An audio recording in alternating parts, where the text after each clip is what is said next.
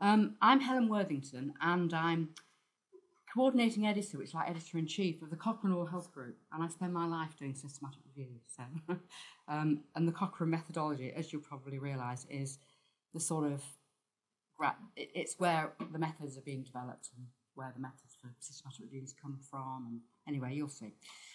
Oh, I don't want that one on. Let's see. Right, okay. So I'm going to start with this. This was the headline in the Daily Telegraph in 2008. Apart from the two most important men in the Western world at the time, on the page was this: vitamin pills can increase the risk of early death. This is just to give you a flavour of what systematic reviews are about and how powerful they are. They're often on the front page of the papers, the main papers. One of the reviews that I was involved with was on manual versus powered toothbrushing, and that was the front page of the Observer. That hit the front page of the Observer in about 2005, I think. So they're quite useful, valuable things. So this review on vitamin pills was published on the Cochrane Library, and I've actually got the abstract here. There were 67 randomised trials with 250,000 people included in the review, and apart from really showing that vitamin pills as a supplement weren't really terribly useful, they also showed actually there was an increased risk of early death with the pills. Okay, so then we got the usual, all the celebrities saying, but I take them and I'm so well and this can't be right. And they were saying things like, but there were 10 times as many trials identified. Why did they only go down to 69? What happened to the others? How much bias there must be in there? And these were people like Sir Cliff Richards and names here of, anyway, Jenny Seagrove and people like that who commented on this. And then there was a column in the on the Bad Science website, which is he's a columnist, a science correspondent columnist called Ben Goldacre, who writes for The Guardian. And he writes a very entertaining, funny column that's always worth looking at. And he picked it up and he was saying what a load of rubbish all this celebrity stuff is. And, you know, he obviously enjoyed the Cochrane Review and always puts in a good word for us. He's always very pleased with what we do. So this was the review that was based on. It's a Cochrane systematic review published on the library. And we do try and keep these updated. I mean, one of the criticisms of the vitamin review was that it had been redone because of all the errors in the earlier version. Well, that was total rubbish, because the whole policy is that we could keep things up to date, and we're always redoing all our reviews. We're supposed to redo them every 2 years so that they're always up to date. So this is just to give you an idea of what what systematic reviews are about. And they don't have to be Cochrane reviews, but because the methodology is very good, it's a good place to start. Although there's also the Campbell collaboration, which for some of you might be more useful, and those are reviews that are outside medicine, so they're more to do with I don't know, social work or prisons or other aspects of life apart from just health, whereas Cochrane tends to be to do with health. Okay, so if you do, I could do with a pointer, I should have brought one. If you do a Google systematic review in the search line there, what do we get? We get the Wikipedia definition, which is probably very similar to the one I'm going to give you. But you can see how popular systematic reviewing is and how many people are involved in systematic reviewing. And notice that the Wikipedia one, straight away you're into the Cochrane methodology, into the Cochrane reviews. That was just to sort of set the scene. Right, we're going to step back now. Suppose you want to find the best evidence for something. Suppose you're interested in finding out, I'm going to show you an example later on, is it worthwhile flossing your teeth? I mean, for young people like you don't need to, but people like me, it might be something that might be helpful to stop my gums bleeding or my teeth falling out when I get old or older. So where would I find the best evidence to find that? The problem is there are so many articles being published every year now. And also, not everything's published. You've got unpublished studies. And not everything's published in English. It can be published in languages across the world. So it's quite difficult to actually begin to look at what the evidence is. I mean, you might find the odd paper, But is that paper the same as other papers? Are the results of that study the same as others? We don't know. The other thing you can do is you can look at things that are written by experts in textbooks and things. The problem with those is that they're quickly out of date, and the experts very often have a sort of axe to grind, and bias gets in there about what they're saying. So they aren't necessarily saying what the best evidence is. It's in their eyes what they think you should be doing with your patients. Sorry, am I walking up? Can you see? I do apologise, I'm a bit... So you can ask someone. I could ask my dentist, should I be flossing my teeth? What do you think? Look in the filing cabinet, you might have put an odd paper in there from somewhere. You could begin to search electronic databases such as Medline, Embase, Lilacs. Lilacs is the South American database like Embase, like Medline, with all the South, because a lot of research done, certainly in dentistry anyway, in South America. Or you could begin to look at secondary publications such as Cochrane. Electronic databases, that sounds as though it would be a very good idea. This probably needs updating, but if you're looking for randomised controlled trials, at one stage, you only identify about 50%. Although they might be on Medline, not everything is on Medline, but although they probably are on Medline, the indexing is poor.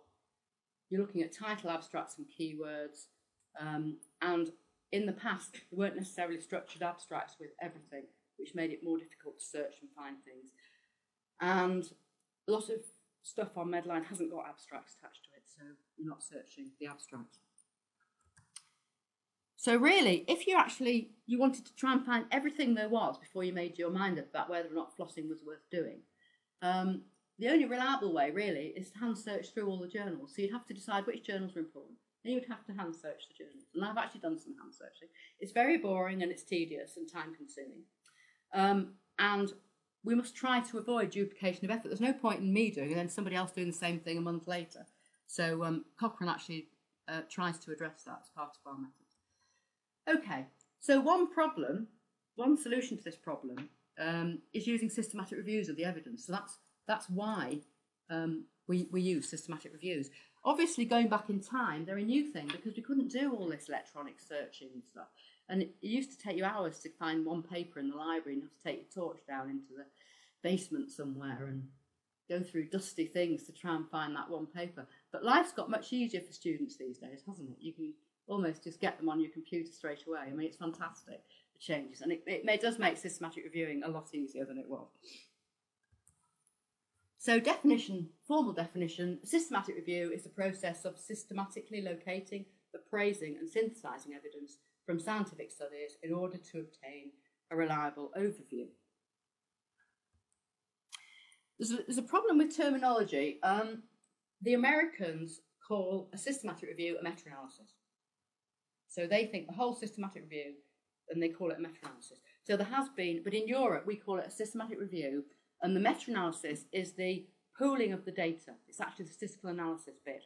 And I'm only going to touch on that today. I'm going to talk more generally about the systematic review and the methods. So there's slight problems in terminology. The Cochrane and most of the rest of the world really use the definitions that I'm talking about. With systematic review is the whole collection of, it's searching for the papers, appraising all the papers, putting everything together, synthesising it, and then trying to draw some conclusions from it. That's a systematic review, including maybe a pooling of the results in a meta-analysis.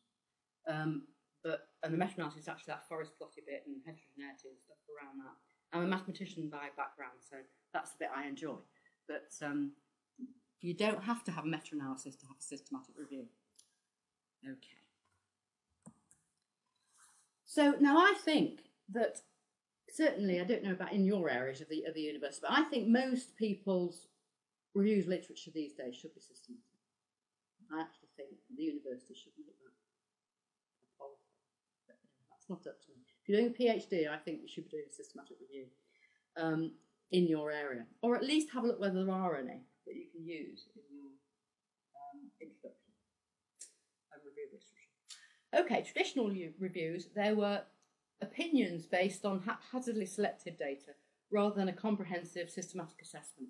I mean, when I did my PhD or master's many years ago, it would be impossible really to try and do what we now can do so easily. You know, you would only have a small number of the papers because you couldn't, there was no way of finding them. Anyway, it's inconsistent, it's prone to error and unconvincing. A systematic review, you conduct it as you would do a scientific study. And we do it very carefully, just like a piece of primary research. We describe how we're going to, I mean, in my area, I'm looking for trials, usually, not always, but usually looking for randomised controlled trials. But you might not be, it might be some other level of evidence, and I'll talk a little bit about that in a minute. How are you going to select these papers, what you're going to search, and then what you're going to do with them when you get them, and everything's checked and verified. One person can't do a systematic review. It has to be at least two people because everything is done in duplicate, and then you compare your results.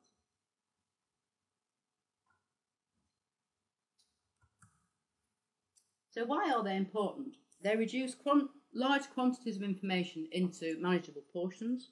They formulate policy and develop guidelines. The Cochrane systematic reviews are the first place that NICE look when they're doing a guideline, one of their guidelines. So they're very important. You know, the NHS only fund things that NICE approve, and NICE look to Cochrane first at the systematic reviews to decide what should be funded in the UK, in terms of drugs, in terms of operations that should be done, in terms of treatment of patients, etc., under the NHS. So they're quite important. It's important that we have an efficient use of resources.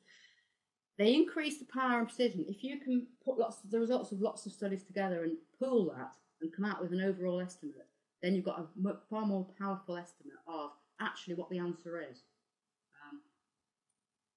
And because it's done very carefully at each stage, we're thinking about bias and how it might be introduced. We try and limit the bias and improve the accuracy of the effect estimates or what you're trying to do in the review. Now, this is going to be the most complicated thing I talk about today. And somebody said to me, it's far too complicated, you can't possibly use that. But I find it quite a powerful example. So I'm going to do it very, very slowly. This is an old paper. An old system, well, it's not a systematic review, you'll see in a minute. And it's to do with the treatment of people who've had heart attacks. And the treatment is to do with clot busters. If you just think of it as a clot buster, so that it's not aspirin, but it's like that. It's trying to thin the blood, so you're not going to have another heart attack. That's the treatment. And this paper looks at recommendations in textbooks and reviews. And the results of a meta-analysis. Right, I'm going to take you through it very slowly. Don't be frightened. Right, what we have here, I wish I got a pointer, is this is called the cumulative meta-analysis, and I'll explain it very slowly so you're going to understand. You don't even need to know what an odds ratio is. The odds ratio is this blobby thing here, and that line there is the confidence interval for the odds ratio. If it crosses this line here, it means it's not statistically significant. If it doesn't cross this line here, it means it's statistically significant, that way.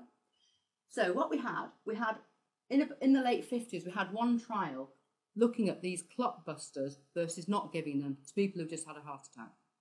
And in that trial, there were 23 patients, and the results were inconclusive because the confidence interval was crossing the line of no difference.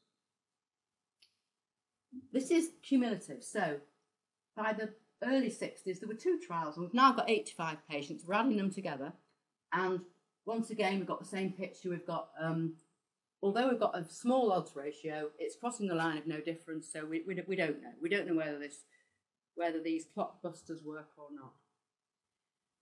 And well, when we get into the sort of, about 1973, by then we've got 10 trials, and we've got 2,500 people who've been randomised into having these clot busters after having their heart attack or not. And actually, by now, the evidence is stacking up a bit. And we've got a confidence interval that doesn't cross the line. So we can actually say, we're fairly confident that these clot busters work. They actually save lives. We're looking at saving lives here. This is all to do with saving lives.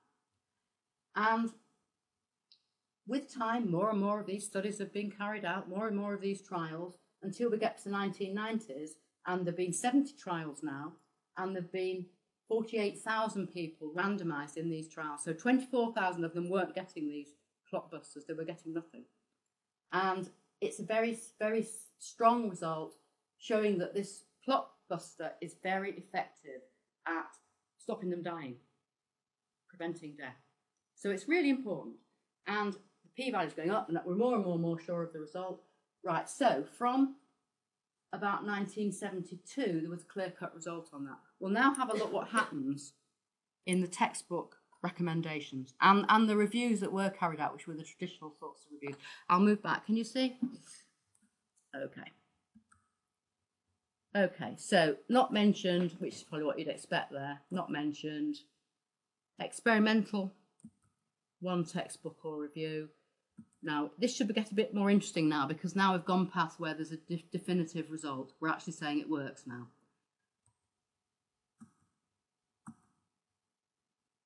Oh, there's one there, specific. It's saying there might be a good idea to use on patients, but 12 are still saying, well, they're not mentioning them at all. When you're looking at the care of people who've just had a heart attack, they're not mentioned still.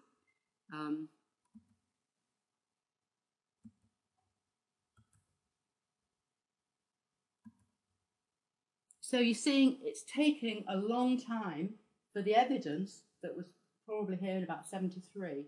It's taking a long time for that evidence to get through to people, for them to actually take on board. Now, the problem was, of course, meta-analysis wasn't done because you couldn't really do one. We can retrospectively do them now, but you couldn't do one. So it's taken a long time for this to be known to the medical community. But can you see the power of this? We could have told the world that it's definitely worth using these, and it would have stopped the difference here, which is 46,000, 45,000 people, half of that, so it'll be 23,000 people who weren't given anything, who would have had a lot better chance of not dying had they had the clot busters.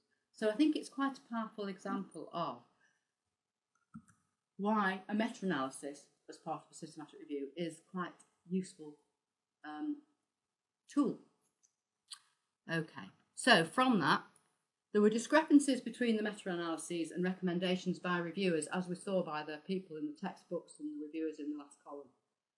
The review articles failed to mention important new advances and delayed recommending effective preventive measures, and harmful treatments continued to be recommended by experts for years, almost 20 years. They were still not recommending using these clot busters, which are now standard practice to those who've had a heart attack. You would try and get them on some sort of blood thinning agent, or clot buster, sorry, very quickly. So, systematic review process, it's very structured, and to begin with, you write a protocol. So it's like a primary research study. You write a very detailed protocol, and you discuss everything endlessly and get it all sorted out. And then after that, any protocol changes, you have to say why you've made that change. To try and avoid bias, it's very easy to be drawn into things when you know the answer, when you know that actually there's a difference here between old people and young people. It's very easy to put too much weight on that post hoc rather than a priori. Okay, so what we've got, first of all, we have to have a well-formulated question. Now, I'll talk a little bit about that. Then you do a very comprehensive data search of not just electronic databases, and we'll go through what you need to search. There's then an unbiased selection and abstraction process from the papers. Often that's all you've got is what's published, so it's reported. Or maybe you've got from a drug company some unpublished stuff. And there are fascinating stories about that. The paper have to be assessed, and then there's a synthesis of the data, and then you have to try and synthesize the findings and come up with some conclusions from the review. I was just thinking about the flossing example. I was trying to think of an example that you might understand. I think most of you won't be interested in flossing because you're far too young, but anyway. How effective is flossing in addition to toothbrushing as compared with toothbrushing alone in the management of bleeding gums and tooth decay? That is the sort of question that you might be thinking about. So you start with a question, and then we begin to think about PICO. So if we're thinking about a systematic review, what sort of participants do we want in that review? What sort of interventions? What are those interventions compared to? And what outcomes are we measuring?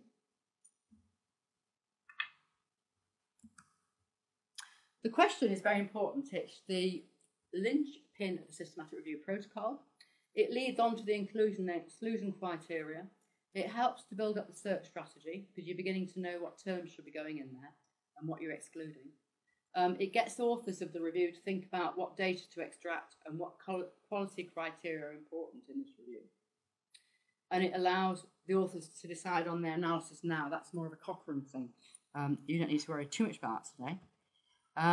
So in the example that I gave, I was just quickly yesterday trying to think of what you might be thinking about. Would you have all ages in it? Would you have children in it? Probably not. Would you have people with restricted dexterity? If we're interested in flossing, are we just using people who can do it? Who might? What about orthodontic patients with the bands on? Orthodontic bands. Anyway, those are all issues you'd have to think about whether or not you wanted those patients in the review or not. Would it just be people who do it themselves at home as part of their routine practice? Or would it be something where you'd want it supervised? You know, in a clinic, would you want to supervise people and then have a look whether they could help themselves under supervision? Would you include studies where the people were also mouth rinsing with chlorhexidine or something like that? So the comparisons could be toothbrushing should be without flossing. So we could be comparing toothbrushing with flossing with toothbrushing without flossing, and we could randomise people to those two groups. That would be the sort of trial that you might want to include in this. What would we do if there was also rinsing in both those groups? Would that sort of affect things or not? Would we still want those studies? And then the outcomes, what are we going to measure at the end in these studies? What are we hoping the studies are measuring? And I just put some things like number of bleeding sites. It could be the amount of caries, as we said. Are there any side effects? Can you any damage you can do to your teeth by using floss? And what's the cost of it? How much does it cost? So these are all things that you need to think about when you are designing a systematic review. This is just the evidence table. If any of you have been involved in scientific research, you probably know this. So we've got randomised controlled trials, and actually above that could be systematic reviews of randomised controlled trials, might sit above that. Then you've got randomised controlled trials, you've got cohort studies, case control, cross-sectional. These are getting weaker and weaker. Case series or case report, and bottom of the whole lot is expert opinion. And that actually expert opinion was how people used to teach and still do medicine and this sort of stuff. So it's expert opinion. And now these methods of doing systematic reviews and using the findings of those to teach students is how everything should be. And that's coming into the curriculum of all, certainly the dental school, medical schools, etc. It should all be evidence-based. Everything that they're taught to do, that should be evidence for it. So that's the hierarchy of evidence. Another example to keep you awake. This is actually a meta-analysis. It's just an interesting example. We've just done the levels of evidence, and randomised controlled trials, RCTs, were at the top. Just below that was something called cohort studies. This is quite an interesting example, just to entertain you. It's looking at beta-carotene intake. So that's when people eat very healthily. So they're eating salady, carroty type things, or they're having a supplement. And whether you die of a heart attack, let's say, very simply. What we have here is we have a meta-analysis that has two subgroups. The first subgroup and what we're looking at is looking at large studies, and we're looking at risk of death. So the top part are the cohort studies. So these were cohort studies where we just observed people and specific groups of people, and you were looking at people who had lots of beta-carotene in their diet and people who didn't, and you will be comparing them. And what the top studies here show is that it's really good, really works really well. If you've got beta carotene in your diet, you're healthier, you live longer, you do much better. However, when the trials were conducted, and the trials actually gave beta carotene supplements so that people were either not taking or not taking these beta carotene supplements. The opposite findings were found in the trials. So actually they said that the beta carotene actually is harmful. It's actually it's causing death. So has anybody any idea why we might get those two totally different findings here? Whether we use cohort studies where we're just watching people, or randomized controlled trials where we're actually intervening and trying to give people supplements to make them healthier, live longer, not have heart attack. Any idea? Anything?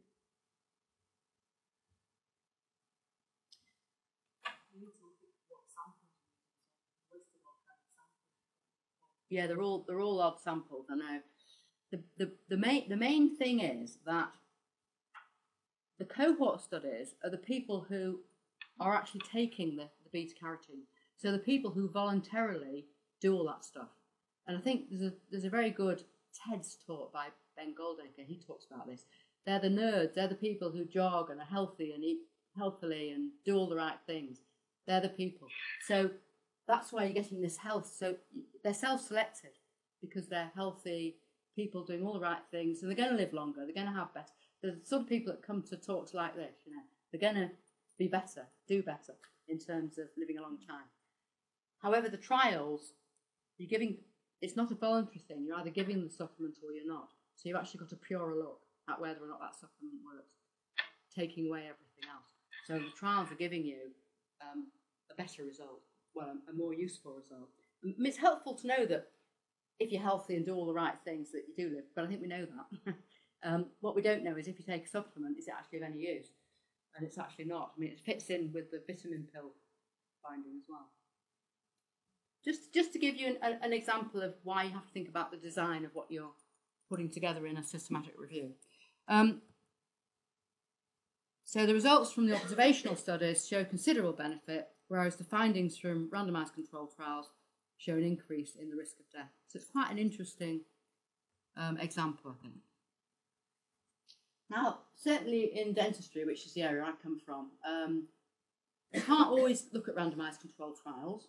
And intervention studies aren't appropriate for looking at things like prognostic factors or looking at risks. So the first one there might be to look at associations between gum disease and risk of heart disease, or low birth weight babies or stroke, and you wouldn't be able to do that using randomized controlled trials because you can't randomize on some of these issues. And sometimes randomized controlled trials aren't feasible. For example, water fluoridation. This country has bits and pieces of fluoridation in this country, but it's difficult to randomize it because when you think about people living in a community, they're traveling outside that community, they're buying food from supermarkets that have different distribution centres. It's very hard to do a randomised controlled trial of water fluoridation. Even cluster randomised isn't that easy. And there might be sort of very special areas like this one, effectiveness of physiotherapy, occupational therapy and speech pathology for people with Huntington's disease. Well, there aren't going to be lots of randomised controlled trials looking at that because you haven't got that many patients, so they're not going to be the trial. So sometimes you do have to look at other levels of evidence. But I suppose the previous example is just a warning to be very careful if you do. So now we're looking at the search strategy. It needs to be as comprehensive as possible. We look at electronic databases. The Cochrane Controlled Trials Register is the best clinical trials register in the world for trials. It's better than Medline. And we actually send stuff through to Medline and they re-index because of our hand searching and stuff. So Medline's just a bit behind it. It's the best place to look for randomised controlled trials. In this country, it's free access to Cochrane Library and all these resources. The only place where it's not is America. It drives you mad when you go to America and you can't access it. It's one of those not invented here syndrome. Reference list, so when you find a trial, you need to look through the references for that trial of any other trials that there might be that you've missed. Hand searching journals, you might want to do some hand searching. Usually you want to do that going back in time because everything's got better, so it'll be old journals where trials have been missed.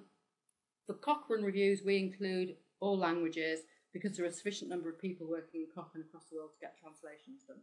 So we're able to include any language. And you need to search for ongoing or unpublished studies. There are trials registers now of ongoing studies. You can have a look at the trials register. You can, something we're doing at the moment, I'm doing a review on fluoride varnish for preventing caries in children. And we're contacting the manufacturers of the varnish. One of them's called Durafat and the manufacturer's Colgate. So we're contacting these people to find out whether there are any unpublished studies that should be going into this review for completeness, to try and avoid bias. Reporting bias, big problem in systematic reviewing. I mean, basically, we want to get everything, don't we? But it's very difficult to do that. Statistically significant positive results, they're more likely to be published, and that's called publication bias. They're more likely to be published quickly because the journal, you know, if you submit something to the BMJ or the Lancet, and it's an interesting finding, they'll publish it. But if it's something that says actually there's no difference, they're not interested in publishing it. So it's more likely to publish rapidly in a better journal, more likely to be published in English. So if you've got a positive finding, you're more likely to get it published in an English language journal. And if it's more likely to be cited by others, so that's citation bias. So there are all these biases there, and we try our best to minimise these biases, but it's difficult. This is an example of publication bias. This was a systematic review done on reboxetine, a third-generation antidepressant. There were 13 trials published with published and unpublished data. 74 of the patient data was previously unpublished that went into this review. We got it from the manufacturers. And reboxetine this was the conclusions of the systematic review. Reboxetine is overall an ineffective and potentially harmful antidepressant. That was the conclusion of the review. And it contradicted the findings of all the previous reviews where they'd only considered the published data. So because we managed to get this unpublished data from the manufacturers, the conclusions about this drug changed significantly. So that's quite a powerful example, really, about the power of systematic review. We now also have we have to register randomised controlled. Or we have to, certainly if they're funded, they have to register randomised controlled trials. In America, you have to register a trial, and if you don't register, and these can be trials that are carried out anywhere in the world, if you don't register the trial before you recruit, they charge them $100,000 a day from the day they recruit the first patient. So they're fined, the company's fined that. And that can be a trial, an American trial that's conducted in India. It doesn't matter where it is. It still has to be registered on a website. So I think that's been a very positive thing. And the Declaration of Helsinki is a very old thing, and that did say that it should be registered. It's just taken a long time to come into being. The other problem is, I mean, you might register the trial, but 50% of trials supporting drugs that are approved by the US Food and Drug Agency remain unpublished 5 years after drug approval. And that's still very worrying. We've still got a few very worrying things going on. So even though it's registered, and even if they say they're going to publish it, there can be a huge time delay if they don't like the result. This is just showing you, we're sort of talking about the process of doing systematic review. This is PRISMA. PRISMA is a bit like CONSORT. If any of you are into randomised controlled trials, you know a little bit about CONSORT. Well, PRISMA is the equivalent for systematic reviews. And actually, we've got the same thing in Cochrane, but we use the PRISMA flow diagram, and that just, it takes you through the process. So it's to do with how many records you've identified, how many you're screening. What we do is we look through, normally you get the abstracts and the titles. You look through those and you filter out any that just are hopeless. But any that look as though they might be useful, you then get the full papers for. So you almost have potentially eligible, and then you look at them carefully, and you're going to exclude a lot of them because they're not. Full text, get rid of a lot, and then you end up with the ones that are included. And some of them you'll just do a qualitative synthesis because you haven't got the data you want, but they still should be included in there, so that there isn't something called outcome reporting bias. So you would still have them included, even if you couldn't use the data. And then there'll be the ones that actually in the meta-analysis actually you are synthesizing the data for.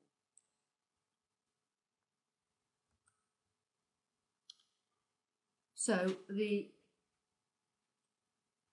selection and data extraction process, you have a data extraction form, independently by at least 2 reviewers, and then you'll compare your results to make sure that we're not getting any errors in there. And then 4 is the quality assessment of included studies. Once again, that's done by 2 people, and the results of it are reflected in the analysis. I mean, it's fine having, suppose you've got 6 trials for flossing, and they're all showing it works. But what you really want to know is, well, how good are they? How good are those trials? So in a way, you have to have a sense of the quality of the trials with the result. You might have one trial that says it's fantastic, but unless we know something about the quality of that trial, it's not very helpful. In the past, people use composite scales, so they'd read a paper, read it about a randomised controlled trial, and they'd tick all these boxes and they'd say, right, that one scores 18 out of 24, but this one only scores 6 out of 24. This one must be better quality. But that approach is found to be very problematic. And so what we do is we look at individual components. And in randomised controlled trials, they're how the randomisation's been done, whether or not the patients are blinded, whether or not the person measuring the outcome assessment is blinded, and things like that. So our sort of, this is just to do with bias coming in. This is the sort of form that we fill in for risk of bias, which is our quality assessment for each trial. So this is one trial in the flossing review, actually. And these are the things that we look at. They're called domains. So we look at randomisation, sequence generation. Because if you look at consort, you should say how the randomisation was done. We look at allocation and concealment, whether or not the allocation was concealed from everybody until just before the patients got it, or even sometimes it can carry on being concealed if the pharmacy deliver pots that are totally indistinguishable and just put the patient's name on.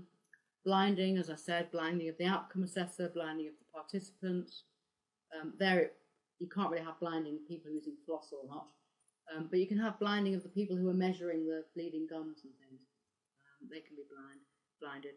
And we have incomplete outcome data. We need to know exactly how many subjects are lost in the study, and whether that's the same in both groups, whether it's likely to have cause a problem with the results. We need to think about that. Selective reporting. We need to make sure that the things that they say they're going to report on, they do. Ideally, you want a protocol of the study, but you rarely have that. In the future, we will have, with the trials registry, we will have that, but we haven't at the moment. Ideally, you want to make sure that the primary outcomes they said they were going to look at are reported, and that they haven't just reported the ones that they find interesting or the ones that are showing a statistically significant difference, which I think in the past has happened a lot. Other biases. It's funny that got this mark, isn't it? I'm sure it's, I don't know. Anyway, compliance was not assessed, breakdown by gender not reported. I can't imagine that's desperately important.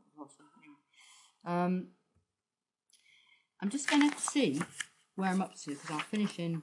I'm fine. I'll finish in 5 minutes, I think. Okay, so this, I don't know whether those colours are showing up very well. Yeah, not really well. The colours are awful. The pluses are green, and the question marks are yellow, and the whatever they are red, because you can't see the symbol there.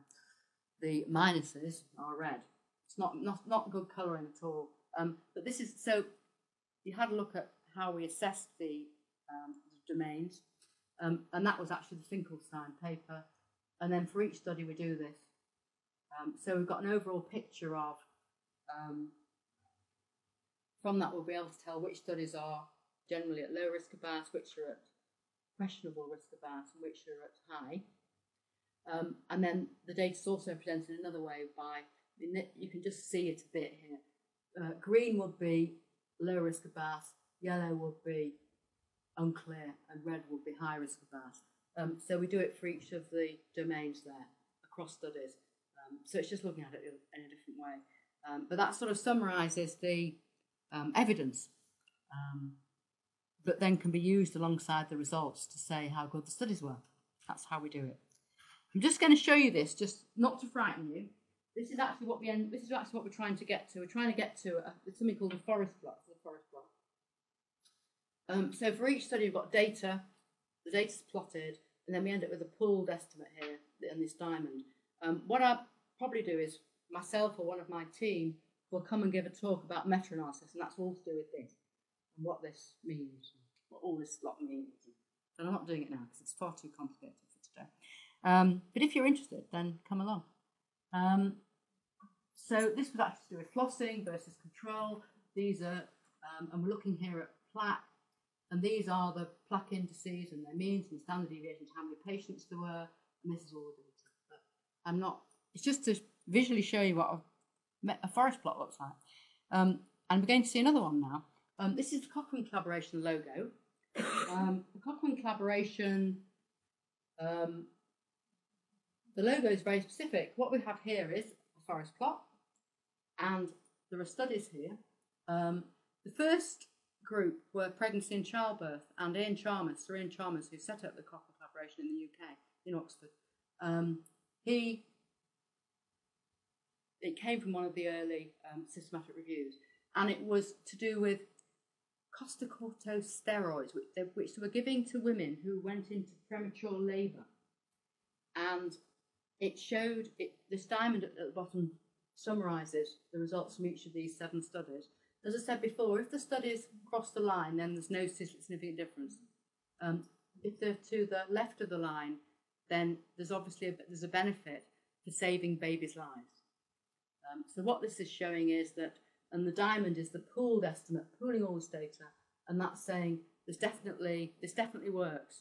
And it's a bit like the example I showed you before. There was a big delay in giving women these drugs until they did a systematic review, and then it became common practice to use the drugs. So that's the logo of the Cochrane Collaboration. It's an international organisation that aims to help people make well-informed decisions about healthcare by preparing, maintaining and promoting the accessibility of systematic reviews of the effects of healthcare and interventions. It's independent. We're not allowed to have anything to do with drug companies or anything. So that's why it's very powerful. It keeps the farmer out to try and get to the truth, to try and be unbiased. There's a huge issue over over Tamiflu that was actually stockpiled by the UK and a lot of money wasted, and that became quite a big issue for the Cochrane Review managed to get hold of a lot of unpublished data, and they actually found that it didn't work, and this government wasted an awful lot of money on stockpiling Tamiflu. It was a Channel 4. There's a Channel 4 thing that I've got the video somewhere, which John Snow did. It's very good, very interesting. And that was all to do with the reviews. The Cochrane Collaboration is an enterprise that rivals the Human Genome Project in its potential implications for modern medicine, the Lancet. This is all systematic reviews, so this is all the power of systematic reviews. Further reading, there's a Cochrane handbook. It's all free, it's online. This talk will be going on the website, so all these slides will be available. There's also a very good book, I'm sure they'll be updating it soon, by Egger, which I use that, I learned from using that probably, and I think I came into Cochrane in the 90s, and I found that book very helpful. And then Prisma, we're talking about Prisma, it's the same as Consort. If you go on the Equator website, it has all these ways of assessing different study types, and Prisma is the one, or you can go straight to it for that. Come on, I think that's it.